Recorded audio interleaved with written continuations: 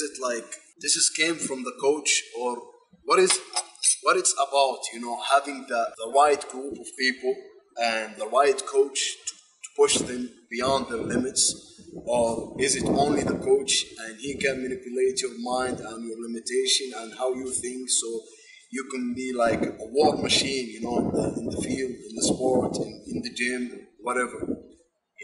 I don't think it's the right group of people, but I do believe it's the right coach.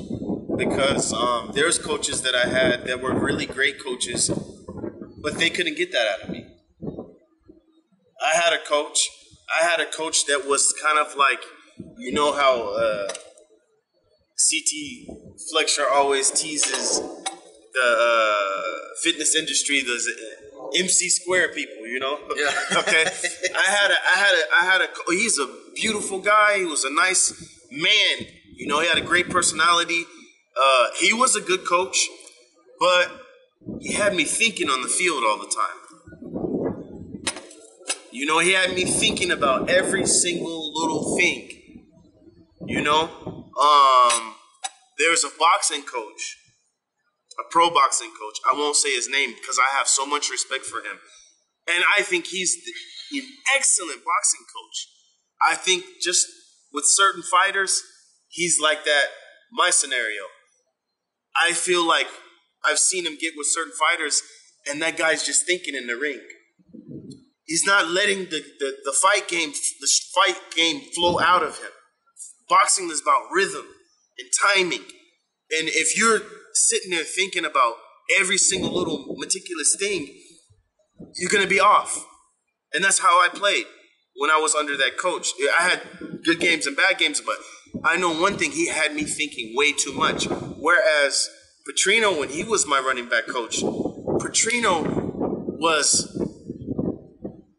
a really in-your-face type of coach. I wanted perfect or near perfect. Okay? Wow. And if it's not, look, we were running backs. We didn't even catch the ball. You drop a ball, you got 5 sprints after practice. You fumble, maybe 10, maybe 15. Okay? What did that do, though? It made you focus on the running quarterback.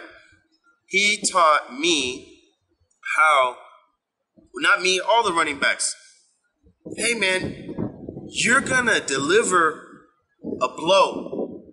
You're going to make him pay for when you tackle.